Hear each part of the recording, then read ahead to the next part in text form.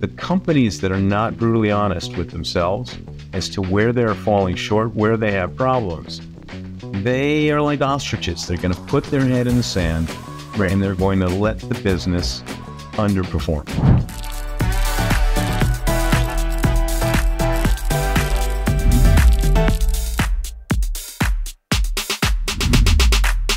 Welcome to the Financial Innovations Podcast. I'm your host, Daniel Villani. We're helping CFOs save money and time by investing in cutting-edge technology. Be sure to like and subscribe to our show for notifications on all of our great guests when they come on. I have the pleasure here to introduce Peter Banat. Peter, nice to have you on the show. Nice to be here, Daniel. Thank you. So we have a bunch of exciting topics to talk through on the agenda over here. The first just being the evolution of the finance role. And, we'd love to hear from you, Peter, just in terms of, your thoughts on, where the role started, how it's evolved, where it kind of is now. Yeah, well, Daniel, thank you. I've actually been around for a long time. Don't have as many gray hairs as maybe I should, but I suppose that's a clean conscience, which hopefully as a CFO I'm supposed to have. But if we think about the evolution of the financial role, I mean, in the old days, we were bookkeepers and clerks, or as the British would say, clerks. And then we evolved from being bookkeepers to being scorekeepers. We would track the results and we would show the results from a month ago. And by the time we published it, it was kind of stale anyway. And then we started to become analysts, and part of the role was critical for us to do analysis and start to actually have some value added beyond just keeping score. And then we had to forecast the future and start to be more predictive. And then the expectation was that we were strategic business partners and thought leaders. And so today we can't do that. We can't be a strategic business partner if we don't keep up with technology. I think as a CFO, if I do not stay current on technology, I can become obsolete.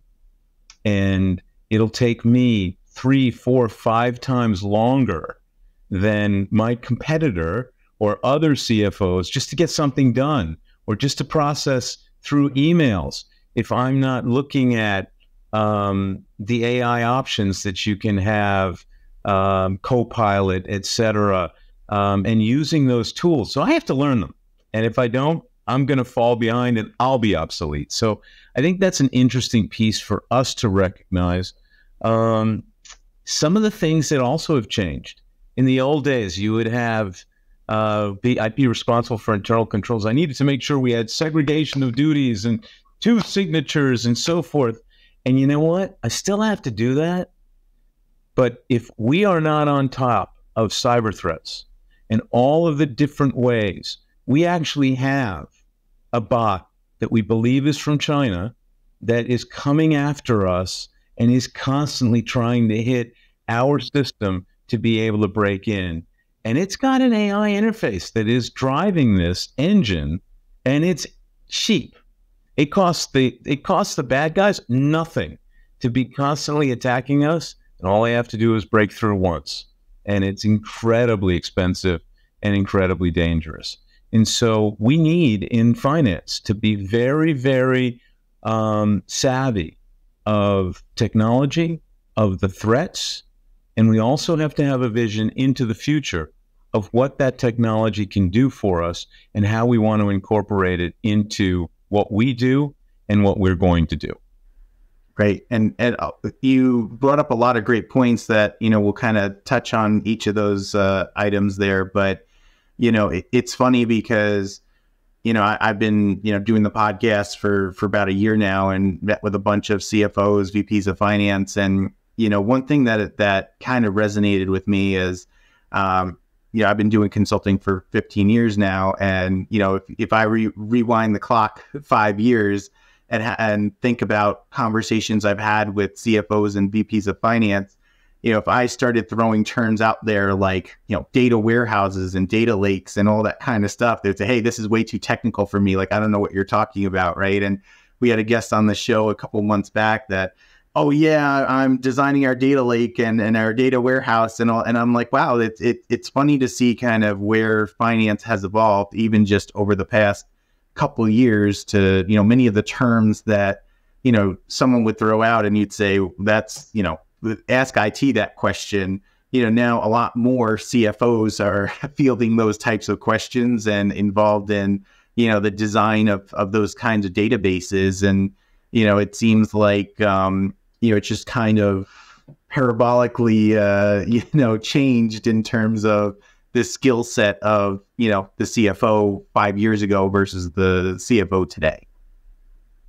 Well, I think one of the things that technology has done is it's accelerating the pace, and it is changing at a speed that society can't even keep up with, let alone old CFOs, right?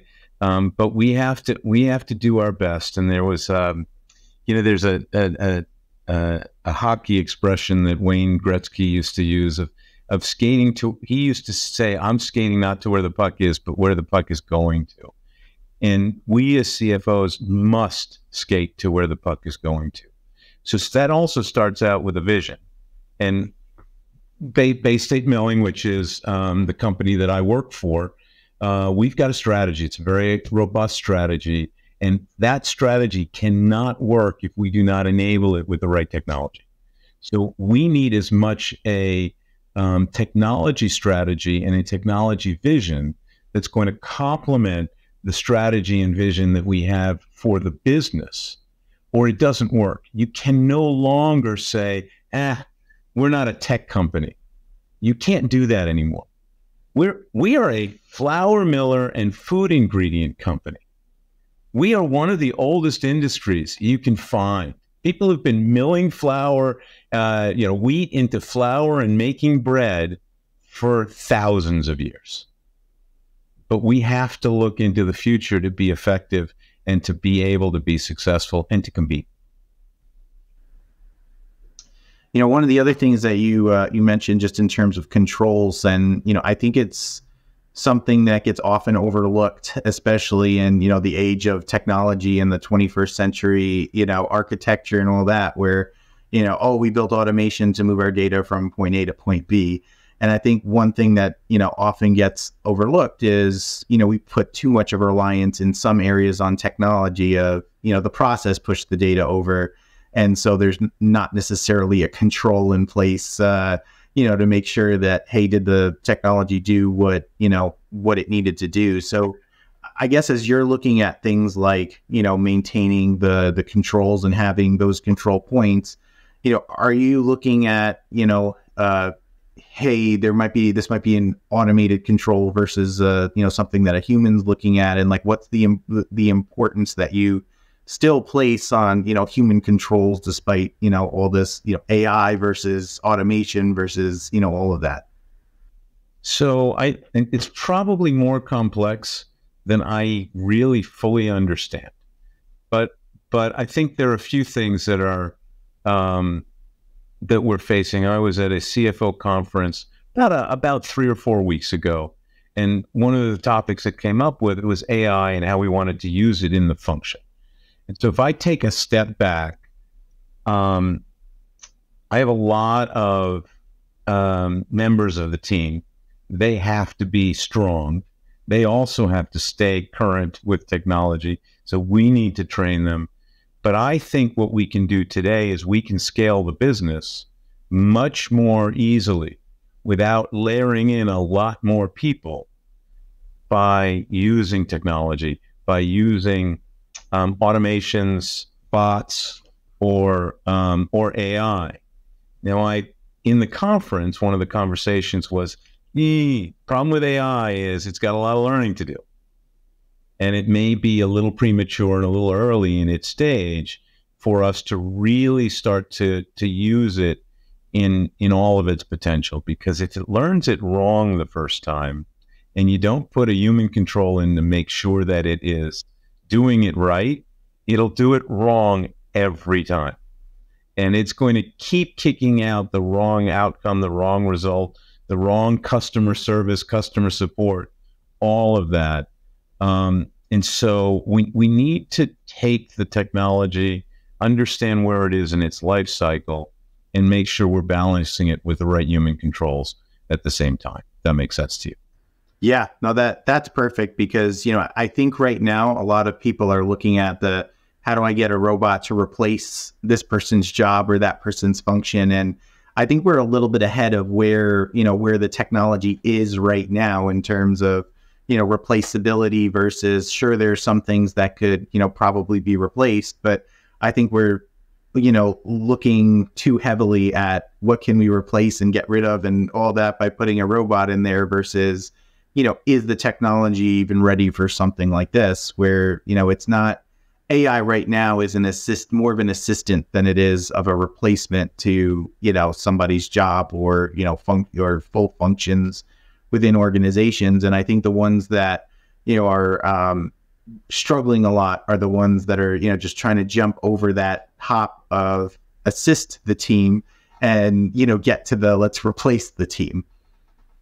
So there's a lot in what you just said, and I'd like to kind of respond in a few different points. So if we go back 40 years, it really was common for companies to have lifelong employees. We gave them pensions, retirement health care, and other rewards for longevity.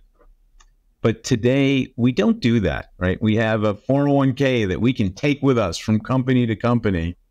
And I have to tell you, the younger generation, they also watch their parents get laid off with no loyalty from the company from their own point of view. And so it really impacts their willingness to be loyal and stay. And so we need to give them the opportunity to grow within the company. They need to feel appreciated. They need to feel like they're making a difference, and they need to have reasons to stay. But we seem to have a labor shortage here anyway in the United States. And so for our business to grow, we want to have the automation that does the work that the people don't enjoy doing and don't want to do it, that repetitive stuff, and that can make their experience more robust. And so what I'm looking to do is take the best care of the employees that we do have, and avoid hiring and firing based on how the business does and in its own cycles when the economy turns down, and use technology to help me scale more easily and then build that into our culture.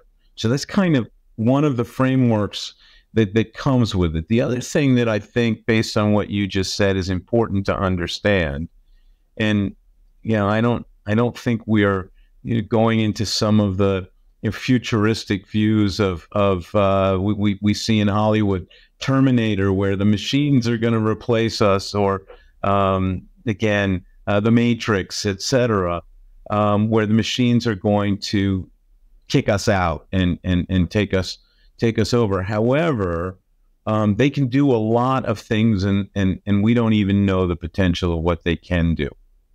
On the other hand, what I don't think they can do is I don't think AI can lead. Now, one of the challenges as we move forward and then replace some of that lower level work that is repetitive is now the younger people, as they come up, how are they going to develop the knowledge and the judgment that my generation did to then be able to use it to lead if we don't get involved in a lot of the work that we had to do in order to build the judgment? And we're going to have to find other ways to develop those skills in people. If we again go back a whole many years, we stopped using certain muscles, they atrophy. Started out with a calculator. People who used to do a lot of math in their head, and they can't do it anymore because we rely on the calculator and our GPS. My son has lived in the same place for probably 2 years now. I'm not sure if I could find my way to his apartment without the GPS, because I use it all the time, and I just then don't think. I don't use my sense of direction. We stopped reading maps. And if we move over and say, okay, AI, you do all of this repetitive work for us, and you save us all of this labor, which is great.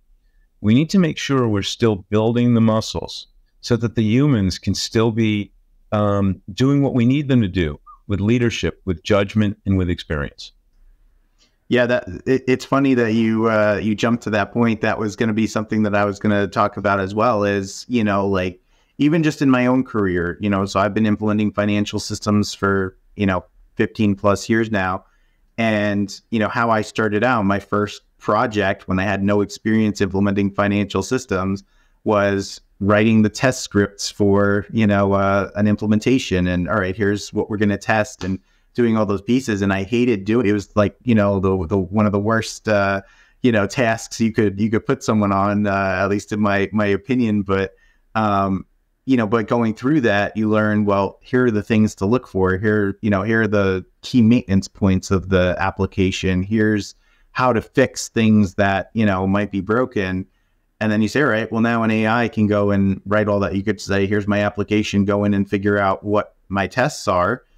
Same thing with, I was proofreading design documents for things, and, and it was, horrible looking for typos and stuff in technical documentation. But like, by reading the documentation, you started to understand, here's how these systems work. And now, you've got all sorts of software out there that's going to do all your, it's not just spell check anymore. They're checking your grammar, probably to, better than an English major or PhD, at this point. And you say, all right, well, a lot of those key activities, while they were boring, while they were mundane, while they were things that, a company may not have wanted to pay for or should have paid for, this or that, they were key in developing, understanding of the technology to the point where then I could start implementing it because I understood how it worked. And it becomes how do we ensure that, that the people can still get to that point to hop B without going through hop A, because the AI is taking care of that, that particular piece. So no doubt. And as I mentioned earlier, we've got muscles, and muscles in the way we think, muscles in the way we process and develop judgment and make business decisions. We have muscles that we use all in our minds all the time, whether it's math, whether it's writing skills. Will we stop knowing how to take an idea ourselves and turn it into sentences if we're using ChatGPT or or other AI-like tools to do it? Will we lose some creativity? And then what will we replace it with? But again, if we go back, 40, 50 years before everyone carried around a calculator, we're not doing all of the math that we used to, but we've developed a lot of other skills along the way because we haven't had to do that math. And then we've learned to do things and do analysis and do things beyond, where we didn't have to spend as much time on just adding up the numbers and so forth. And I think that's what's going to happen as we move forward with the technology. We're creative. The human mind is amazing. And we will be able to do many more things because we hadn't been able to do them today, because our focus had to be on doing a lot more of the mundane, repetitive work that can be replaced with automations. Great. So if you're, somebody in college right now studying finance and, aspirations of becoming a financial analyst in a few years, like what are some of the things that you think, somebody should be skilling up on, now to be ready for, when they enter that world of finance?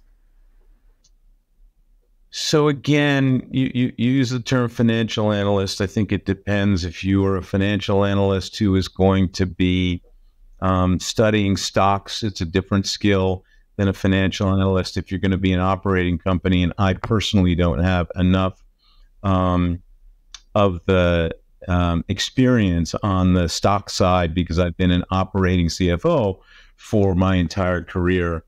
I think you need curiosity. You need to be able to build models.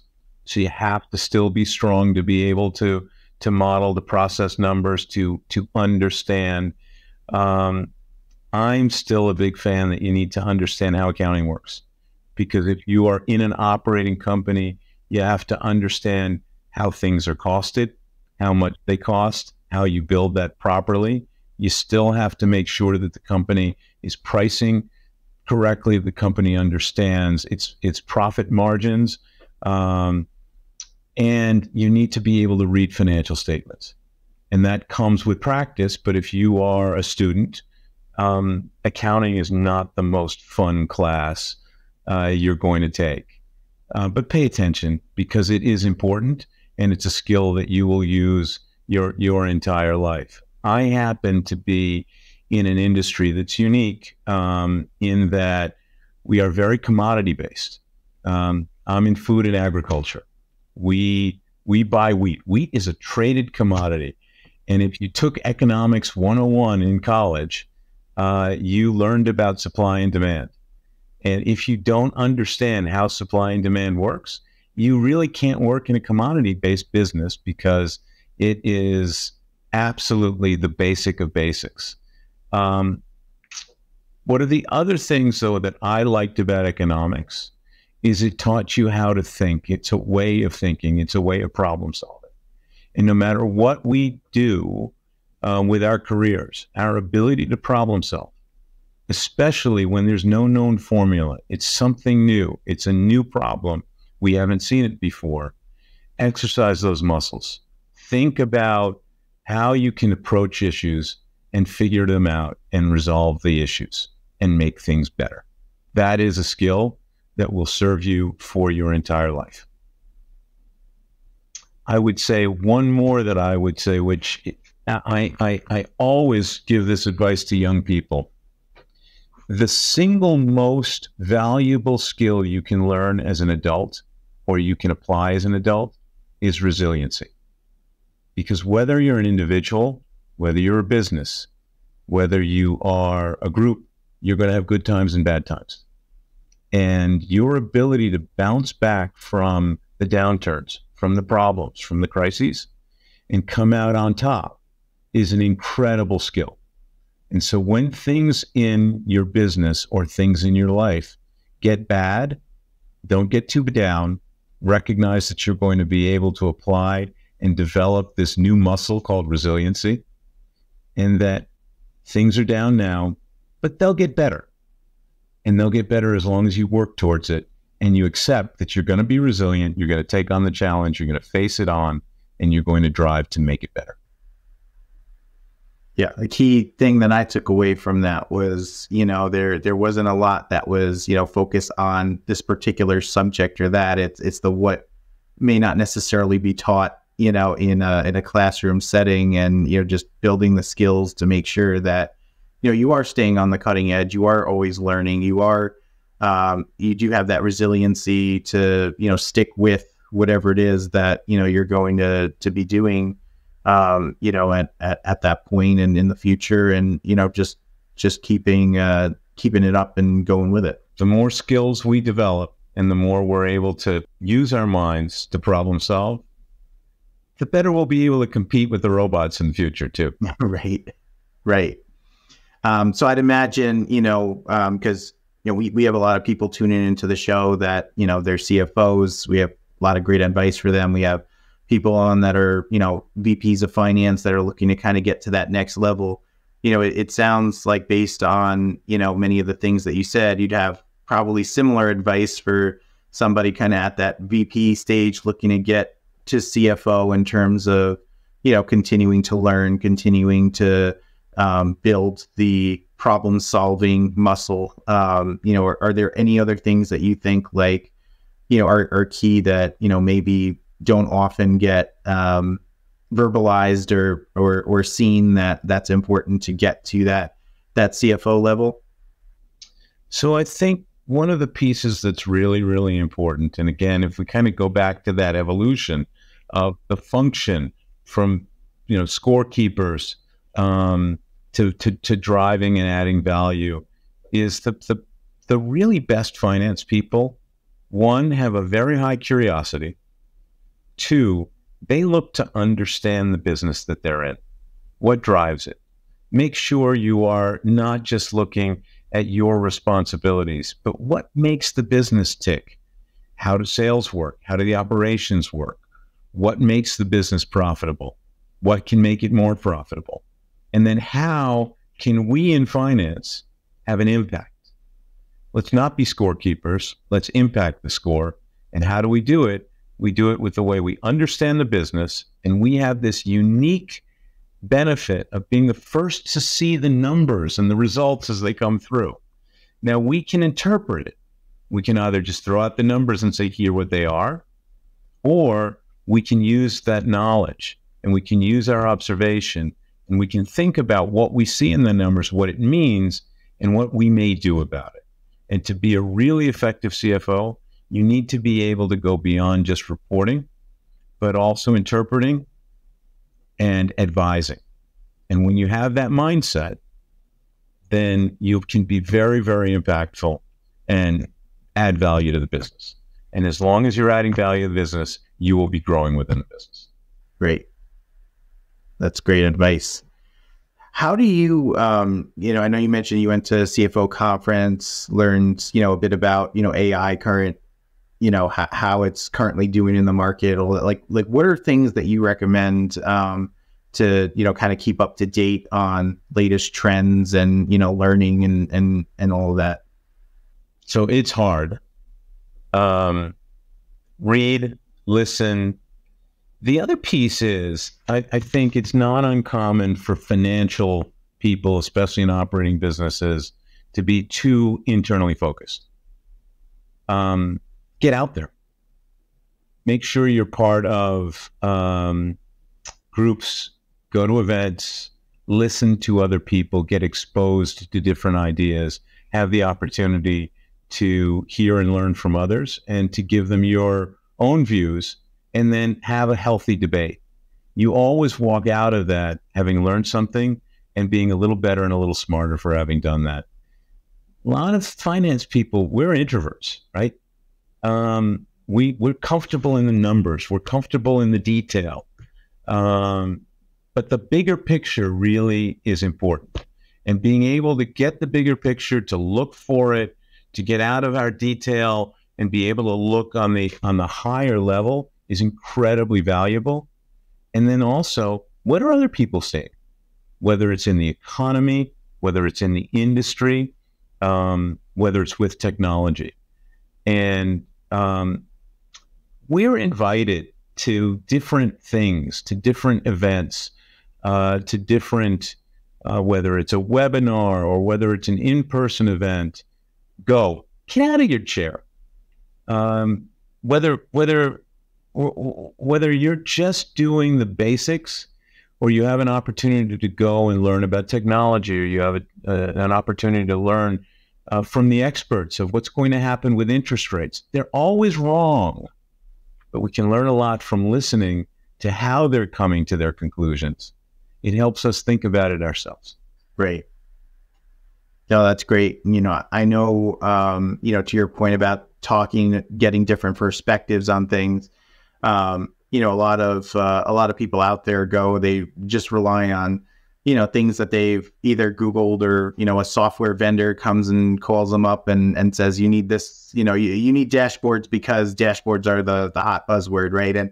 And they're implementing dashboards for the sake of having dashboards versus, when they actually need it. How do you filter out the noise of the, just following the trends and the buzzwords and, implementing what it is you actually need in the organization?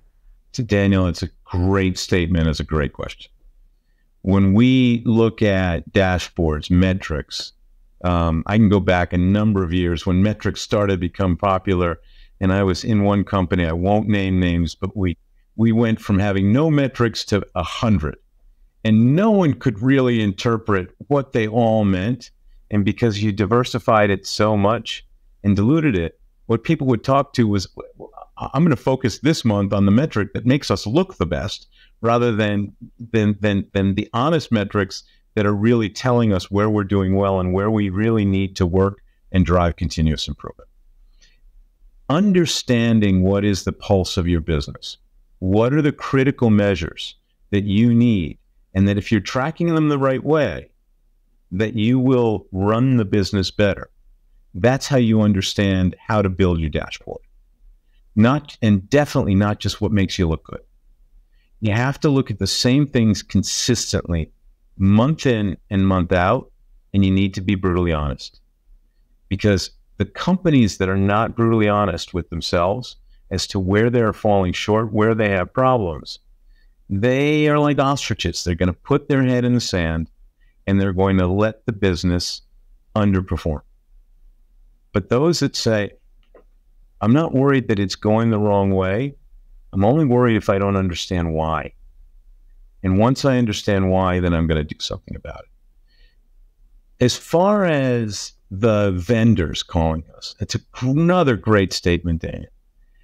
I get 3 calls a week for AI's solutions that are going to save me millions. Every week, 2, 3, 4 new calls. Companies I've never heard of who have, and AI is the buzzword, right? So it's always going to be, I've got the AI solution. It's going to be, and I got to tell you, I have no idea how to filter. And so I recognize that. We took a step back and we've hired a consulting firm that's very well known. I don't have the ability to benchmark, assess, know what's the right firm to buy from. And we're going to use them to be our filter. So we've signed them up. We've gotten, they're going to build for us this strategic vision for technology for us as a first step. And then we're going to have them on retainer, and we're going to leverage the research that they can do in order to make sure that when we are making the selection, in order to achieve that vision, that we're filtering it with the right level of expertise. Because you can't keep it in-house. You can't keep up. It's just impossible. Yeah. And another key takeaway, just don't buy the BI dashboard vendor that has the best colors, because it's not about the colors, it's about the information that's on the dashboard and making sure that you're assessing based on the right metrics there, to your point. But a vendor can't tell you what needs to be on the dashboard. They can sell you this pretty graph and pretty pictures, show you. And by the way, the demo always looks so much better than when you go into reality and have to deal with it. But you still have to do the thinking and the selection. And I happen to be working on dashboards. It's one of the projects that we are working with. It's not automated, but that's the right way to do it. First, you got to get it right. Then you automate it. You have to make sure you're looking at the right things and you've chosen the right items before then you move into trying to get an AI or an automation that's going to spit it out for you efficiently and pretty as well. Right. And I think that's probably one of the biggest mistakes a lot of companies make, is that they try to just package everything together of the, like, build out these automated dashboards that feed data from over here, look great, have, all these metrics. And then they go in, they spend, $1 million or whatever building this thing out. And then they realize that, oh, wait, we need a different set of metrics. Right. And it's back to the drawing board versus the, to your point of, it doesn't have to be automated from day one. Get it right.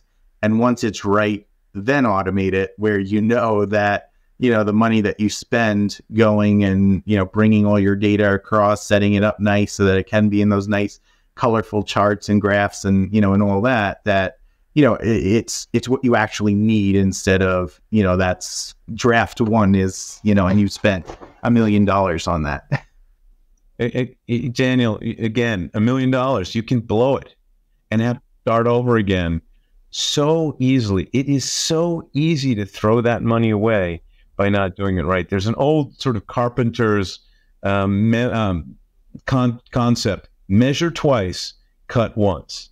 So before you go spend that $1 million, validate what you really want from it, make sure you're taking it into the right direction and you're achieving what it is that you set out to do. Because otherwise you spent the money, and it's not like the video game. You can't get the undo or get get health, go over the bump to get health or a new life or whatever. $1 million is gone. It ain't coming back. So yeah, no, that's exactly it. And I worked with a company in the past that they just kept changing their mind on like what they actually wanted. And, we obviously provided our advice, and they said, no, this is what we want to do. And then we go and say, all right, we don't advise it, but we'll build it. And we built it, and they said, nope, we want to change direction. And I mean, they changed direction. It's not even a dollar amount lost too. It's also the time that you lose in the process as well, where they spent 2 years like going back to the drawing board like 3 or 4 times and starting over and building everything out. And then it's, oh wait, we can't use this. So project canceled. Then, now you look at all that money that was spent, right? And they weren't better off afterwards than during there. So, it's a matter of, making sure that like, hey, how do we make sure that we're actually proving the concept, that we're getting it everything right that we need, and then we go and build, our system around it to capture all that. Yeah, again, Daniel, absolutely right. It's both the time. You've lost 2 years. You just wasted and churned, and whatever money that you spent, you're not getting back. But there are a lot of failed ERP implementations, and these putting in an AI isn't necessarily as big or complex as an ERP because you don't have to make it all encompassing. We are working with a firm here in the Boston area that is doing some automation for us. So I'm not sure if we're allowed to use the term bots. It used to be popular, and now we're supposed to call everything AI, I think. But it started out with the idea that they would put in a bot. I've got a very manual process in my billing group, right? And I think we can put in an automation, and by doing that, we can really start to scale the business much more easily without adding a lot of people and training them up on the system, et cetera, et cetera. This is our first project. It's a proof of concept. If that bot does what I hope it does and provides the return on the investment that I expect it to, well, then we're going to take a step back and say, well, where are the other processes, not just in finance, but in operations and supply chain management, et cetera, we then can apply the technology. But I'm a big believer, you crawl before you walk before you run. And then you don't end up spinning your wheels, wasting 2 years of work and $1 million thrown out the door because you tried to get too fast to somewhere that you weren't actually even sure where you were going. And I think that kind of begs the question of, I see two kind of different schools of thought when it comes to doing a technology implementation. There's the one side that's, let's go take a very simple process and go build a small utility that we see if we can automate this. And then, if we can prove it out on a small scale, we'll take it to a bigger problem. Then there's the other side that's, well, I don't really care about something that's going to save me $1,000 a year. So why don't we do a proof of concept on a big problem and, something that's going to save our company $10 million. And if it works there, then we're going to apply that, to other places. And obviously, there are pros and cons of each approach. Starting small, you might, you're not investing a lot into it if it doesn't, go your way. But the return on it obviously is much smaller than taking a big problem. I guess what would you recommend for companies like that are trying to say, you know what, we're hearing a lot about AI automation or just automation in general. We want to look at those kinds of things. Like where in our organization should we start in terms of looking if this is right for me? Yeah, Daniel, another really, really good question. So everyone's going to have their own philosophy. So I can only give you Peter's philosophy. I can't, there's no necessarily right or wrong answer.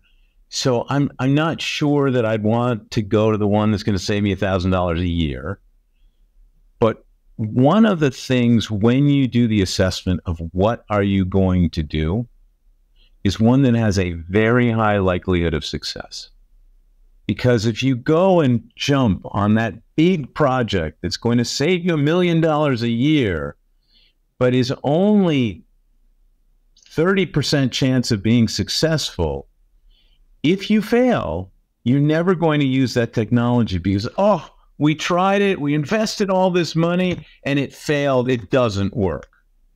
And so I believe it's better to do the $1,000 savings than the $1 million savings if that's the only project you have 90% confidence you can make it work. So also assess what's the likelihood of success before you make that choice. And if you don't have a high likelihood of success, don't make that the first one you go after. You'll almost have to get lucky to be successful and then take it to all sorts of other things. We did our ERP implementation, and I actually had a board member when I framed up how we were going to roll it out. I said, we're going to go to the smallest plant first, the one that if everything falls apart, I can bill by hand and not shut the business down. And one of the board members said, well, you should go to your largest plant because that's the one that really proves everything works. And I just bit my tongue because I'm a little bit more mature than when I was 20 or something. And I didn't say, are you kidding? In our biggest plant, not only did I want to make sure that it was more proven and that you weren't debugging the system when you did it on your most critical plant and went live, but also by the time I got to my most critical plant, I had expert users throughout the entire company who were all there ready to help on the new implementation. And so by having success in putting it in, you also now have a roadmap as to how you can be successful on the bigger projects. You also have power users who've done this. They can teach each other. They can help. They can be a point of reference.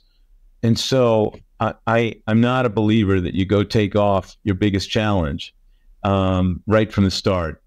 Prove it works. Get comfortable. Develop in-house expertise. Get a few power users who really are going to be able to take this technology and make it work, and then go from there and build from there. Yeah, I think that's great advice because a lot of companies just kind of look at it as cost versus reward, right? And you're kind of adding that extra dimension of, well, probability of success, right? Because you're not just looking at, hey, this is going to save me $1 million, $10 million, whatever.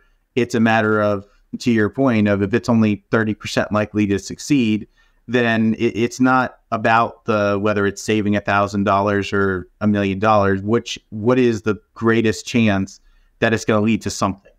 And then once you say, hey, this led to something, now how do we make it lead to something more and more and more and more, so that you get down to that, to your point of getting to the biggest challenge that you have. And now you have a whole team of people that, have the expertise to jump in and help. And Daniel, I would say not only that, but your 30% goes up to 70 because you have learned, you've built the muscles in-house, you've made some mistakes that were not critical, and you were able to get to where you needed to get to as a result. So your chances of getting that $1 million savings now go up from 30% to 70 or 80 or even 95, because now it's proven, you know how to do it, and you didn't bite off more than you could chew on the very first bite at the apple, right? So I'm a big believer in doing that. I think with technology, there's still a lot out there that is unproven. And again, how many ERP failures have happened? And it's going to happen with AI, and it's going to happen with automations. You're going to go in and have a lot of companies that try it, think that it's going to be fantastic. They're going to do it not with best practices, but they're going to do it their own way. And then they're going to just say, oh, it doesn't work. And if their competitor does it the right way. And it's a journey. It's not an on-off switch. I'm going to go into AI and start using it. I'm going to use automations. I'm going to use technology.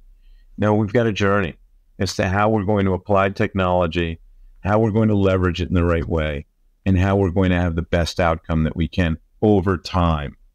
Business is not a sprint. Business is a marathon. So we got to also think about pacing ourselves and taking it based on 1 mile marker at a time in order to get to the finish line with the best time we can.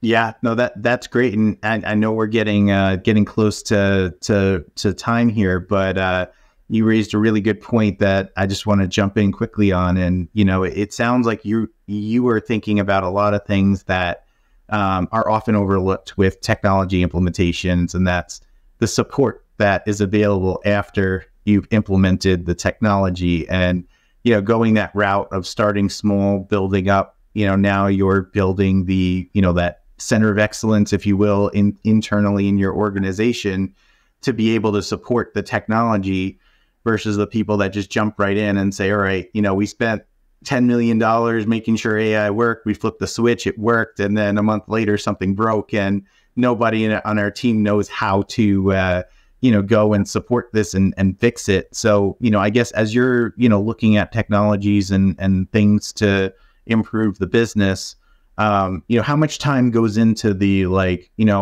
who's going to support this? How's this going to be supported? How do we make sure that the team is trained up on, on being able to use this? I wish I had the perfect answer for you on that, Daniel. So I always use the expression perfection is the enemy of progress. There is no way you will get it perfect.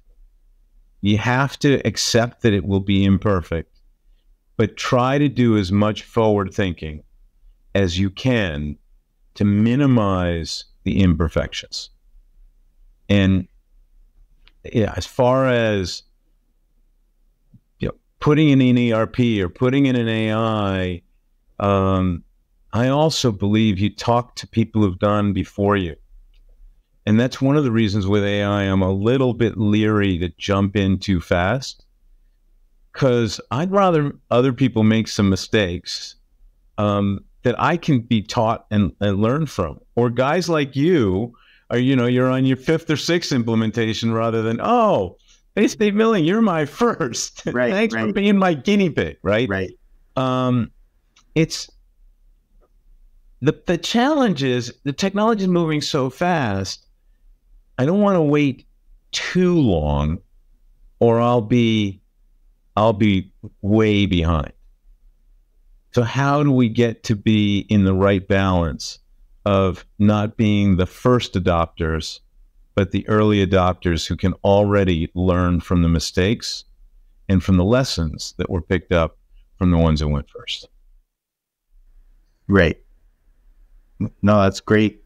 Great advice. Before we wrap up here, any other nuggets of wisdom that you have, maybe something we haven't talked about, or maybe it, piggybacks on something that we did?